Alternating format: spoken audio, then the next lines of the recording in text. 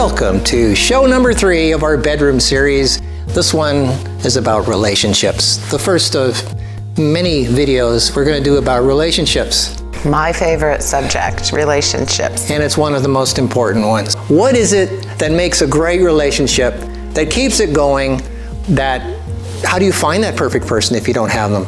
And are you with the right person? Are you frustrated with who you're with and the situation you're in? Should you get out? Should you stay?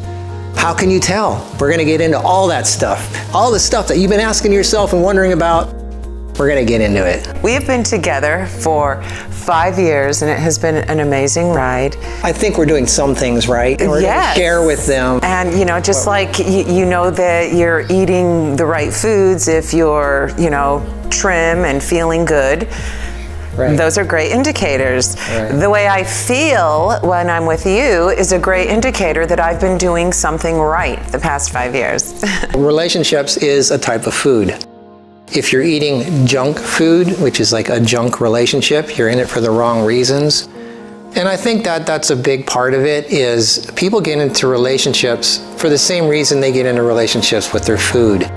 There's junk food relationships, and then there's the good relationships. No, don't get me wrong. The good ones are not necessarily boring, obviously, because we don't have a boring life. Right, yeah. Don't say sex. You can't say that word. That's not part of a real relationship, right? Anyway, no, but seriously, relationships is like food. It's like diet. You can have your junk food relationships and your good ones. So, people often get into relationships for the wrong reason. They want that quick fix. They want that feel good, that instant rush, and they do whatever it takes to get that, and then they pay the price. Just like junk food, you know, if you're in it for the quick gratification, just so you feel good for the moment, and you're paying for it in the long run. So we're going to show you and help you with determining what the choices are that you should make.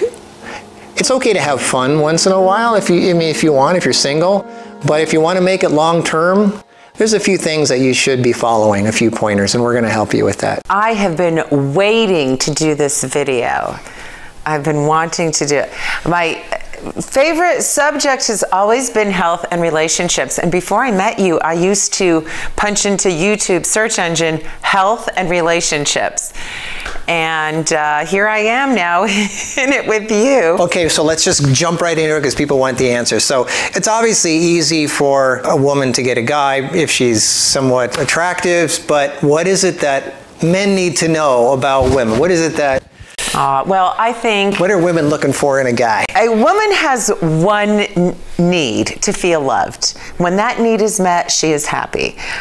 I believe a man has one driving need, and that's to feel respected. And when that need is met, he is happy. Well, I think some men are going to say, yeah, well, I think there's another thing too. Well, yeah. But when either of these needs isn't met, things get crazy. Now, love and respect. Now, unfortunately, there is something else that women have on their priority list. And unfortunately, a lot of times it's not love.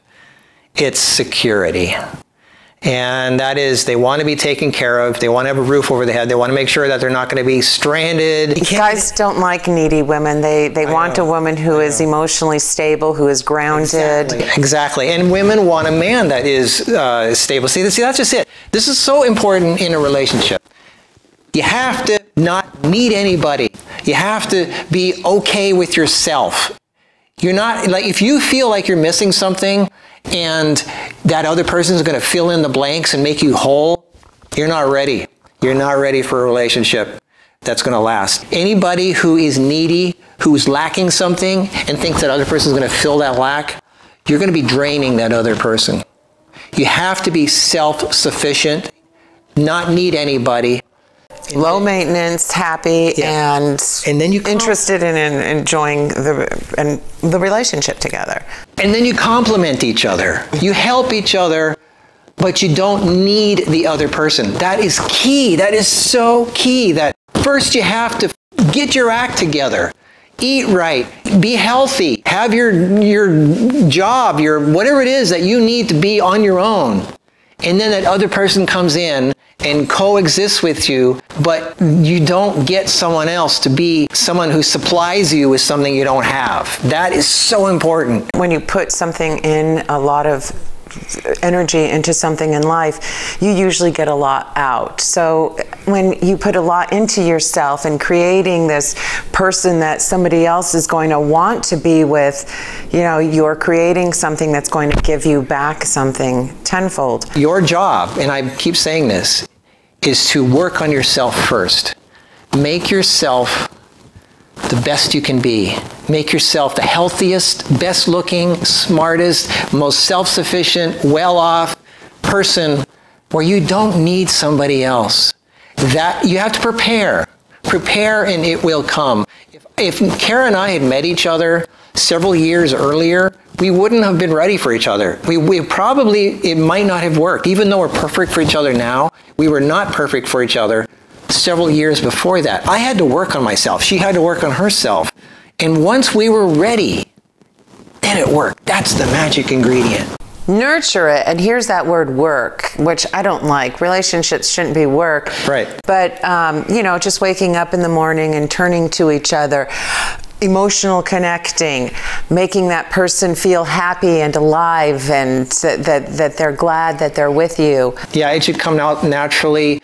You don't do something because you feel obligated. Right. Physical is very important, but being playful with each other. Yeah. A lot of people, they do stuff because they feel, okay, I got to do something for the other person because I'm obligated to do it for the relationship. I have to do it in order.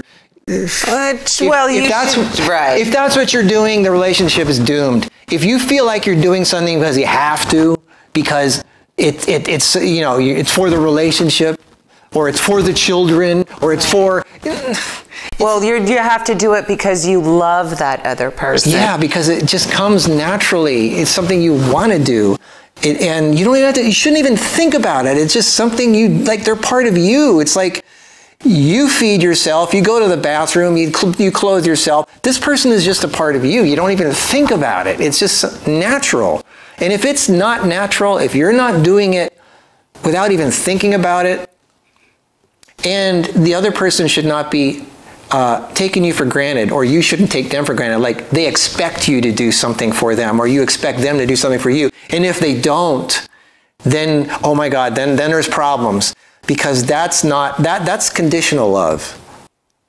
Love is something that a successful relationship is something that happens on its own, where you don't do it because the other person expects you to do it. And if you're, you know, people fall into a rut sometimes where they get into a habit of doing certain things and they start depending on the other person. And then when they don't do that, then you get angry, like, wait a minute, you didn't make me food at 3 o'clock like you always do, or you didn't make, you know, do sex or whatever it is, something that you expect them to do. And if they don't, that's conditional love. And that, you know, whatever happens, you need to learn to flow with it. You know, things change. I mean, life happens. Things pop up where the routine gets broken up. You got to learn to adapt and flow. Adapting is key. You need to be able to adapt and not be emotionally upset if something changes today or for a week. You know, if they're not feeling well, let it happen. Be okay with it. Don't feel like, oh, Mo, they're not there for me this week. Why talk about how miserable you are? The first thing you need to do is make the first move. If your guy is out there working on his car, bring him a smoothie. Ask him to help you cut vegetables and talk about things. Take the first step to reconnect and stop bringing up old hurts. If you can't stop talking about the past and how things went wrong. Yeah, you're going to live in the past or you're going to live in the now. Yeah, you may as well pack your bags. If you don't learn from the past, you're going to just keep repeating it. A lot of people, they leave somebody and get someone new, and it's the same issues. It's the same problems. It's because you didn't learn. You know, and don't keep blaming the other person. You're going to keep getting the same lessons until you learn that lesson. It's easy. It's easy. Basically, it's what can I do to make this person happy? If you're with the right person, it's easy, and you enjoy doing the things that make that other person happy. It shouldn't even be for them. It should be something you love to do anyway on your own. Like, you guys need to find somebody that has the same interests, the same Not exactly, you know, you have to be close to each other, but we kind of are. You need to like the same stuff. So you may be wondering, am I with the right person? You know what? If you have to ask yourself that, number one. Yeah, if you have to ask, if you're wondering. Here's a good indicator too. Ask yourself would you want your daughter to be with this man? Or would you want your son to be with a guy like the person you're with? And if the answer is no, then you're with the wrong person. I would love, if I had a daughter, to find a guy like you, Markus, to be with. Well, you know, a lot of times people say, well, yeah, but he makes me feel so, like, he's so abusive, he's so disrespectful, all he does is talk about, or he works on his car all the time, he doesn't like what I like, blah, blah, blah. Well, why are you with him? Well, he's, you know, and then they get into well, he makes me feel so good, or he excites me, or, in other words, he has something that you don't. He's a man, and he puts you in your place, whatever, I don't know, whatever it is. But the point is that if it's because of something you don't have in yourself, then that's not the right reason. You got to just feel it. You just know. You just know. I mean, the longer you delay getting on with what you deserve, I mean, every day is ticking by. Why? Don't be afraid.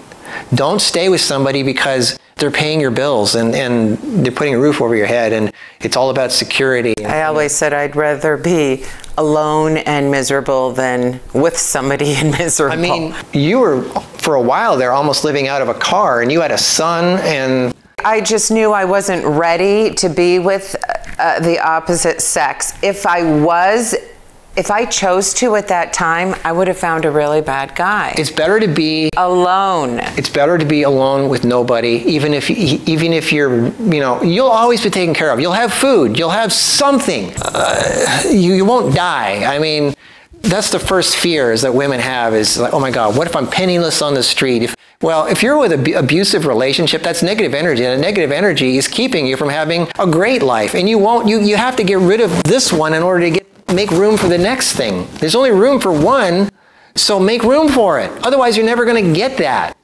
The sooner you get on with it, the sooner you make room, the sooner the right thing can come in. But you got to prepare for the right thing. And let's talk about changing people also. They won't change. Yeah, they won't change. And if you think that they're going to behave differently with you. Yeah, that you can fix them. Oh. Or that you're different. Oh, he's not going to cheat on me. Yeah. That's not right thinking either. It's going to happen. And if you want to know how you'll be treated by your man, listen to what he says about his mother. And watch how he treats his mom, because the way he treats his mom is the way he's going to treat you. And I have seen men firsthand the way they've spoken to their mother, and I see them treat their girlfriends or wives the same way. And another thing is, like, people think, oh, I can rescue this person. I can help this person. I could save this person. Don't waste your energy. People generally don't change. They don't change. They stay the same. If you think that you're holding out for somebody to change, you're wasting your time. They might change, but not because you're making them change. They're going to change when they're ready, and they're going to do it on their own. And that sounds like a lot of work. Yeah, Jumping in already doing a bunch of work in a relationship like that. Most people don't change. Most people actually refuse to change if they're forced to change, if somebody's egging them on to change. It happens naturally when nobody's pushing them, and it's just something that happens. So if you think that you can force somebody to change, or there's something about pushing someone, anything that you try to force on someone is going to make them resist even more. They're not going to want to change if you want them to change. You ever notice when you leave somebody and you say, I don't need you anymore? That's when they go, oh wait, and then they want you. Well, it's the same thing with forcing someone or trying to have someone change. The more you want them to change, the less they're going to change. I'm sorry, but that's why it's important to work on yourself, get yourself fixed, and working optimally, so any other person that's right for you is doing the same thing. So when you meet, there's no fixing, there's no improving, there's nothing to save, there's nobody to change. It's already done. And that's the great relationship secret, is the other person did the work. They did their homework for you. And getting involved with an abusive person, an alcoholic or drug addict, that's null and void. All this is, that none of this will work with someone like that. You shouldn't even be with someone like that. So the first step, this is I guess the summary of this video. The first step is, in order to get the right person, you got to work on yourself first. You've got to work on yourself first. Read Heal Yourself 101. Read the Instructions for a New Life. Get yourself so good and perfect and on your own. Trust me, if you do that, you're going to attract someone to you that's doing the same thing. And here's a tip for men. Okay, this is what women want. I've met a few men in my life that have been so nice and sweet, but there was no challenge. They were just too nice. Like this guy said, "I like your shoes. Where'd you get them from?" And I said, "The men's department and Target." I mean, it was obviously, you know, he was just going out of his way to be too nice. When actually, you know, women are a little like men in the sense that they like a little challenge too. They don't want a guy fawning over them. And I've noticed in the past, for women, when I show no interest in a man that has showed interest in me, his interest peaks, double, triple. It's when women are fawning over a man as well. The man is like, "Oh, I don't really, you know, there's not much of a challenge here for me." That's what I mean. When you say, "I don't need you," then people, then they want you. Oh yeah. And in that sense also, it's sad that it's kind of like a game.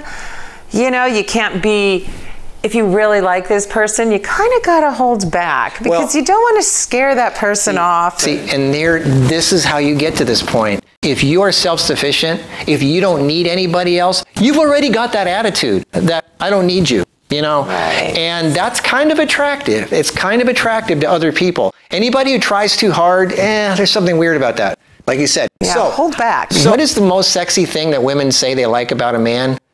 Confidence. Yeah. Where do you get confidence? You get it from having your act together, where you don't need anybody. That's sexy.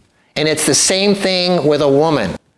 Yeah, sex and body and all that stuff. Women are more visual. Right. But when a woman says, "I don't need you," there's something, I gotta have her. There's something like, you know. You need to conquer that. Yeah, so being good looking and healthy and sexy and all that's a given, okay? Obviously, you should do that anyway. Eat right, you'll look sexy, given. But the attitude of, "I'm on my own, I've got my act together, I don't need you," that's somehow attractive. Now, that doesn't mean that when you're together, like her and me, that you're like, I don't have to deal with her today, I don't need her. No, that's not what I'm talking about. I'm just saying that you're not going out of your way to having to be somebody you're not. You're not trying hard to be, you know, you're just, like sometimes she would disappear for most of the day. And I wouldn't feel like, "Oh, I miss her, so I need her. I feel like I'm lacking something." You know, sometimes we hardly see each other. We can come and go all day. When we are together, that's great. And when we're not together, that's fine. I mean, we're self-sufficient.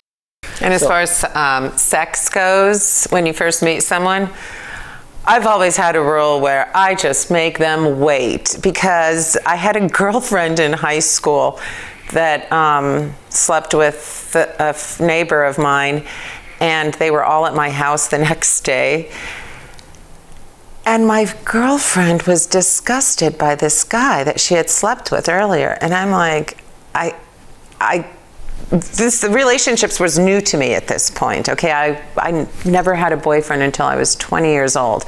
So I'm just learning this and gathering and watching and being fascinated by the way, the behavior between two people. And she said, "Oh my gosh," she starts sneezing. And she says, "I think I'm allergic to you," because she was highly allergic to cats and he had cat dander on him. And I just thought that was so funny. She said, "Can you like just get out of here?" And I'm watching these two, mainly her, thinking, I can't believe she slept with him 3 days ago, and now she's disgusted with him. How did that happen? Well, as I got older, I realized that we do not know who this person is in 24 hours. It takes time, weeks, months sometimes, and I just don't want to have that regret that, oh man, why did I sleep with that guy? I don't like him. He's a terrible human being. So I suggest waiting as long as possible, at least a couple months. I think that's very important for women. And as far as men go, they're not going to dump you. They're going to be more on the chase. They're going to be more interested in you. Now, some of these people might say, okay, well, I'm with a person, I think it's going to work. So what are the tricks and secrets to making this work? So that'll be the next video. All right, so there we go. There's our first of at least 3 main videos about relationships. So you want more? Be sure to subscribe right here at the big red button. Click the bell button so you're notified when the video comes out, and subscribe to this channel. Comment, like, tell your friends about it, especially those who need relationship help. MarkusNews.com is my newsletter, and you got our Facebook links and everything else. Anyway, so stay tuned. Coming up real soon in a few days will be the next part of our bedroom series on relationships. Stay tuned.